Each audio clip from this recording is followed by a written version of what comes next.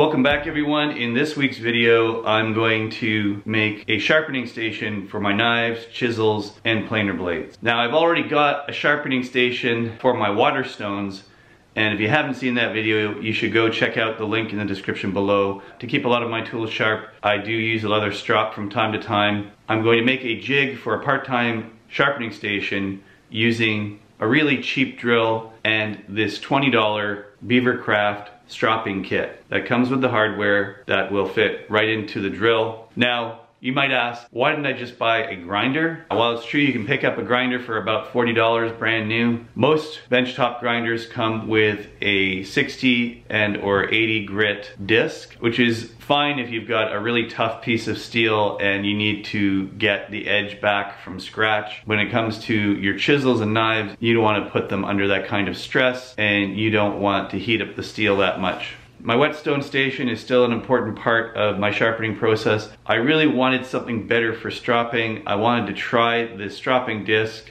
Now the stropping disc came with this polishing compound which will add the grit to it that is necessary for getting that nice sharp edge. If it does what it's supposed to do, I should be able to get things sharp in no time, and I should be able to cut the amount of time I spend sharpening down by quite a bit. For this project, you're going to need a cheap drill with a cord, and more importantly, you want a hold switch on that drill. You're going to need a 2-inch piece of PVC pipe. In this video, I'm just going to use an old vacuum pipe. And the $20 piece of kit that you need is a leather stropping wheel. You can also make your own leather disc wheel, and all this really is 4 leather discs that are around 3/16 in thickness glued together to make this 3-inch diameter stropping disc. You can just buy the hardware, which is about $10. I think it was $9.99 US. You also need a scrap piece of plywood. I've got this 1-inch piece of plywood.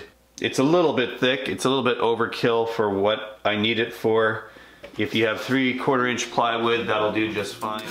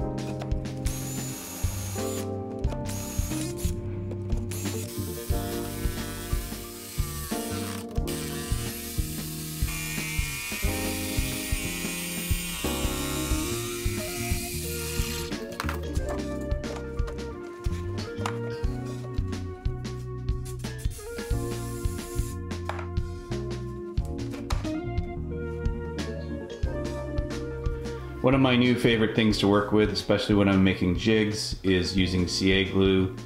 You've got the activator and you've got the adhesive, and this stuff works like a miracle.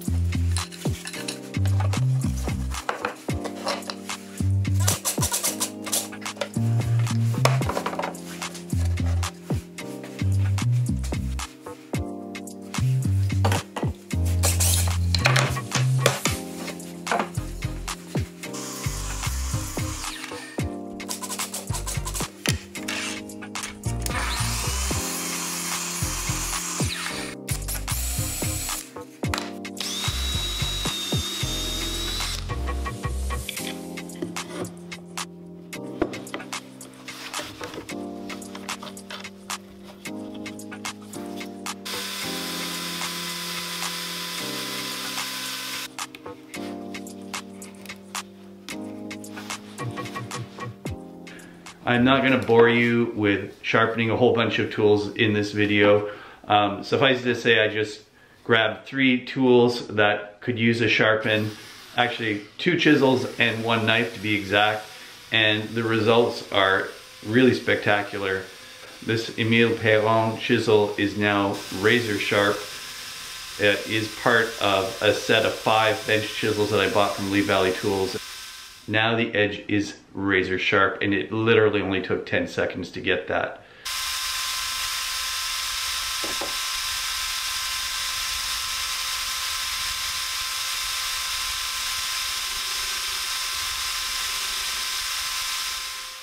My old lockback buckskin knife was a little bit of a challenge. It was a lot duller than the chisels, but it actually sharpened up really fast, just within, again, 10 seconds of using it and guiding it through at the right angle.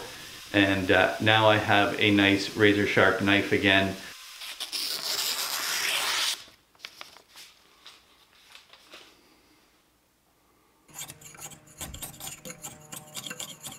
The arms that I built onto the station allow some articulation so that I can angle it a little bit and raise the vertical arm up and down quite easily.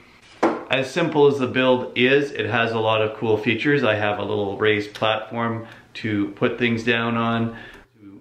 I thought about how to make a guide fence for this, but really what I ended up doing was making guide blocks that could just be clamped onto the vertical arm and easily removed or flipped upside down to give me different angles to work with.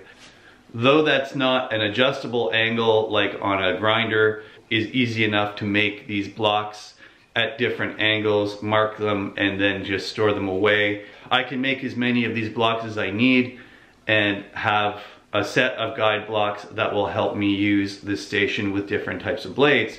The Beavercraft stropping wheel and the buffing compound that came with it are a great combination. They worked out really, really well. I couldn't be happier with the results that I got. I definitely recommend this. For $20, you can't go wrong.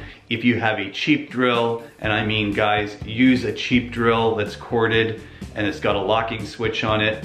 I happen to have that cheap Ryobi corded drill in my shop already, but if you don't have one, you could definitely pick one up at a flea market or a garage sale for probably $5. Just that little bit of hardware and some plywood and you're ready to go. Now again, I have to reiterate, this is not for restoring blades. If you've got a rough blade that needs help, it needs to be restored from scratch, you want to start with your process on your whetstones, or maybe if you've already got a grinder set up in your shop, you might start with that on a higher grit stone. And that concludes making your own rapid sharpening station. If you want to donate to this channel, head on over to my donation page right over here. Please remember to like, share, and subscribe if you haven't done so already. There are a couple more videos on this side you can watch. Until next time, thanks for watching and have a great day.